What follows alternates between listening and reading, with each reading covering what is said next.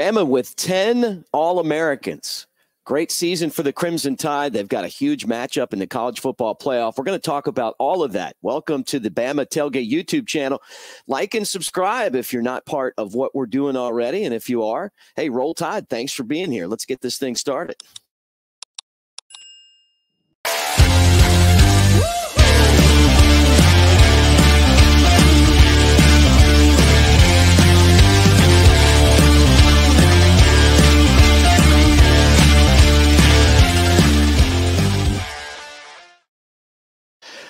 What do you say, guys? With Chad Anderson, I'm Mick Gillispie. We're in Nashville, Tennessee at the Gaylord Opryland Hotel, and we're talking Alabama football. Maybe next time we're in a hotel, it will be out in Pasadena, right, where Alabama will take on Michigan. And you're starting to get some of the postseason accolades, and 10 different Alabama players, All-Americans this year. Isn't that crazy? And this is kind of the sit back and enjoy, and Alabama gets to be recognized for everything they've done all season long, because this team was written off. They were done. They were left for dead. There were players that fans wanted to leave in Tampa before getting back on that plane from Tampa back to Tuscaloosa in the middle of September. And what do you know? Alabama's sitting here as a number 4 seed. All these players who, again, written off, are getting all these accolades, all these recognitions. And it's that time of year. You get this 2-week stretch or so where this award, this award, this award. Nobody would have guessed that Alabama would have this many players on these 2 lists. J.C. Latham, an offensive line. Justin Bigby, the defensive lineman. Good to see him come back, too. Had to deal with an injury. Wasn't sure he was ever going to play again. And then he turns out to be the best defensive lineman on the team. Well, Dallas Turner too, right? He was on the list.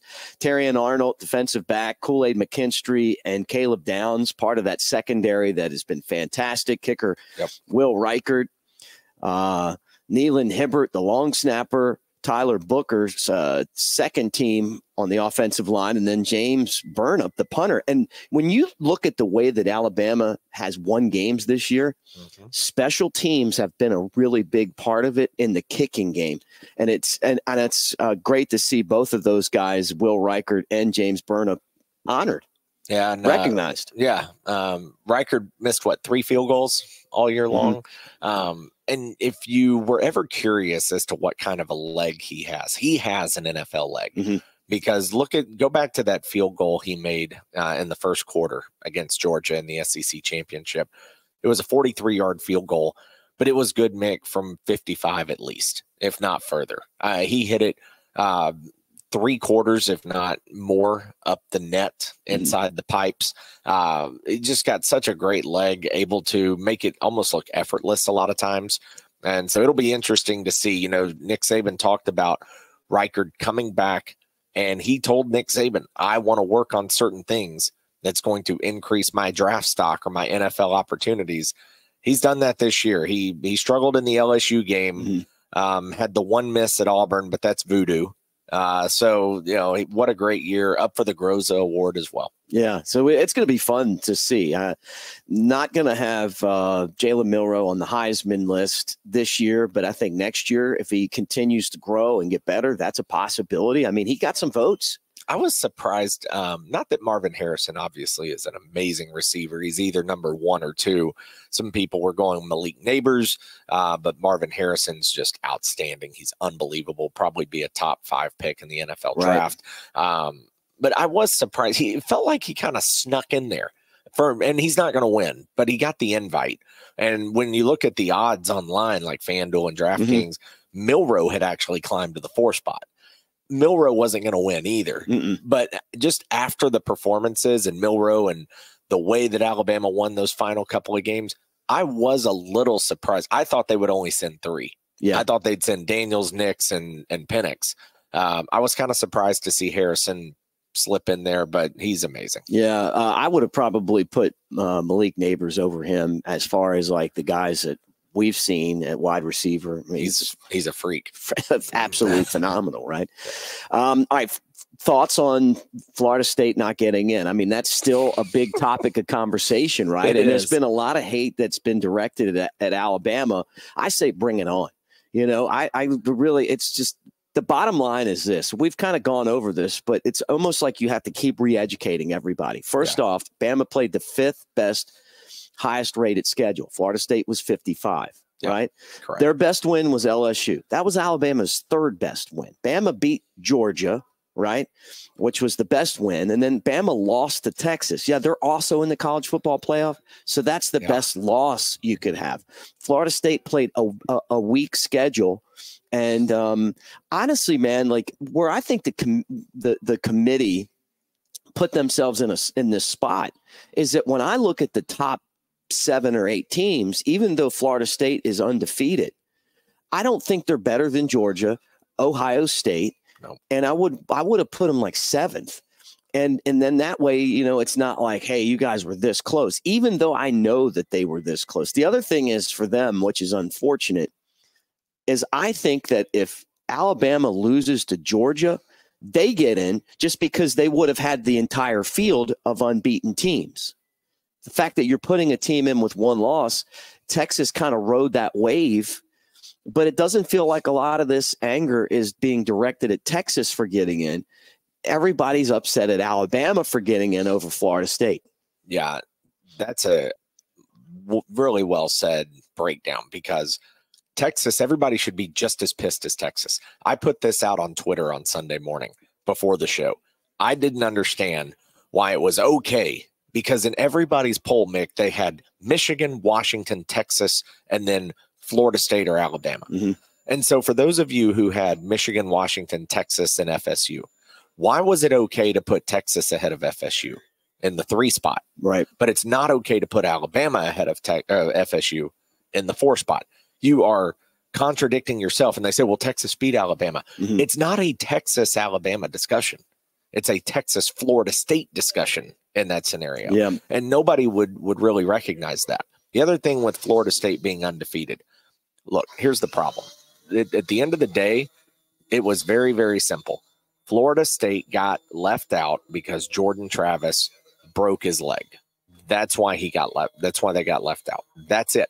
If Florida State had beaten Louisville with Jordan Travis 16-6, if they had beaten Florida 24-15 with Jordan Travis, they were in. They were going to be in the playoff. There was nothing you could do about it.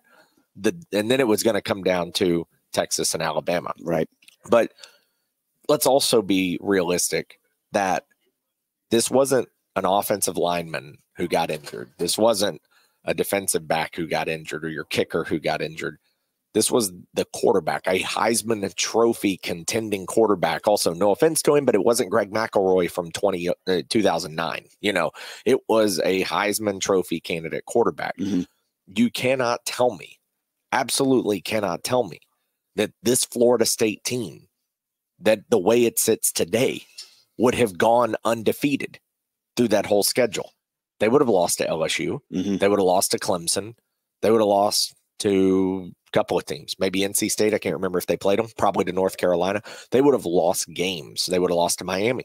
They would have lost games throughout the season. So a team today that is not good enough to play in the Final Four can't ride the coattails of the healthy team and then say, oh, no, we're the same team. You're not.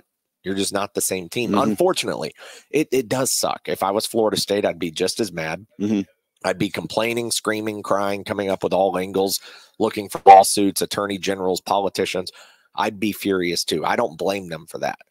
I'm just saying that the common sense and the logistics and the way you look at it, like, you can't, as much as you want to argue that they got it wrong, you have to also argue that they got it right, because everything that has been said Mm-hmm. makes sense and is common sense. Yeah, I mean, it's a business decision. You know, if you put them in, then all of a sudden the product itself is going to be less valuable.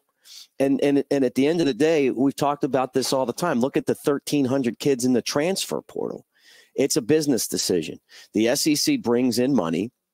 Having the SEC champ, which if you're going to win the national championship, the television viewers want to see the SEC and Alabama go down. And they're trying to sell the package for next year, and they need close games. And without Jordan Travis, it was going to be, the spreads are going to be like 14. And there's no chance at all that Florida State would have won the national championship without him. All you had to do was watch how bad their offense was operating.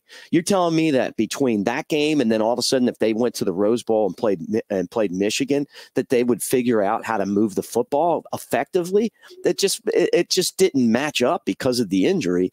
And if you're going out there and trying to make money, you want to put the best people out there. You would have gotten the Georgia TCU game again. Yeah, right. And nobody wanted that. Nobody wanted that. You would have gotten it. Nobody wanted it.